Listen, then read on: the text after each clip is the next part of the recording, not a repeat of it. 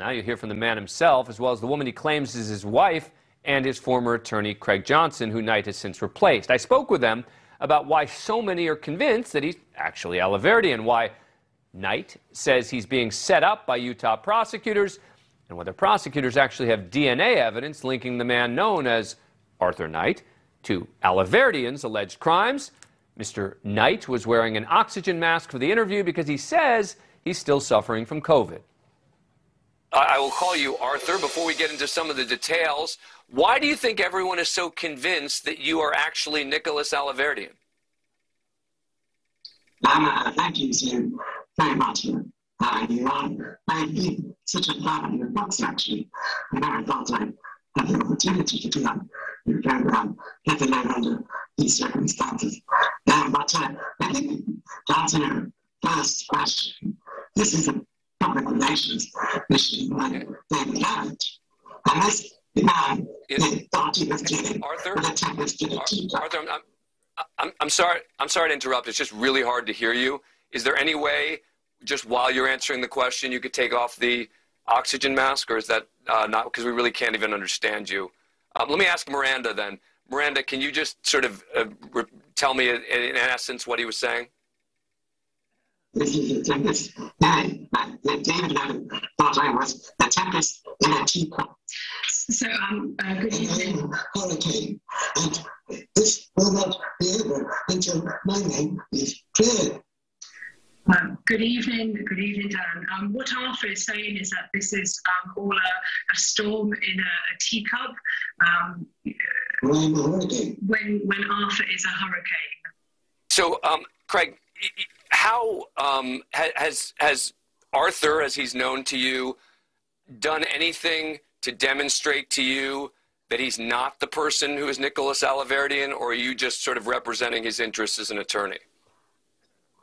Good evening, Dan. I just got back. If we can mute my client for a minute. I just got back from spending 4 days in Scotland with him and his wife. Was able to see his arms as proof that he does not have the tattoos, supposedly, that Mr. Rossi had. In addition, during those entire time with him, some 12 to 16-hour days, I never saw him off of his oxygen mask. It all seemed genuine to me. There were times that I had to help him out of his wheelchair into a sitting chair for dinner, things like that, into his car. And so, from my perspective, he is not Mr. Rossi. He's never been to the United States. And what about the DNA? And they have the wrong name. What about the DNA? What about the DNA confirmation? That's inaccurate. So the DA is making that up?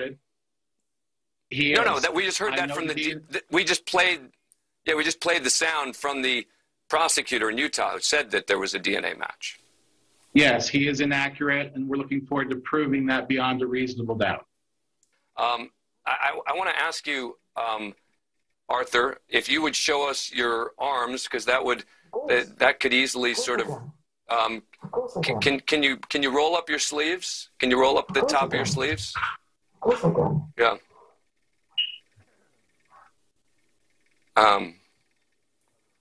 And go ahead.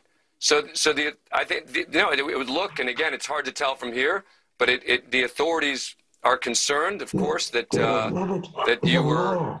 David Levitt is a liar. Well, look, but why would he want to target you? Can I ask you this? Why does he want to target some random guy in Scotland? Why would a prosecutor in Utah decide, oh, let me find some random guy in Scotland and try and target him for this? What just happened? Hello? Yeah. Miranda, you want to take a shot at that one? Hello? I don't know if she can hear me, but I'll let Craig take a shot at that. Craig, why would the prosecutors want to find some random guy who's never been to the United States in Scotland and target him the way that your client seems to be suggesting he's targeted? Yeah, Dan, I certainly can't impute motives to Mr. Levitt on this. I can just ensure my client's constitutional rights are protected. And this is a case beyond a reasonable doubt that they need to prove. And certainly based on a lot of speculation of rumors, I don't think they can. I'll admit, when I was doing that interview, I couldn't understand a word he was saying, but his arms They say maybe he had them removed. You tell me. We'll continue to follow the story. Thank you for watching. Banfield starts. Thank you for watching. Click the red subscribe button below so you can get more of NewsNation's fact-driven, unbiased coverage.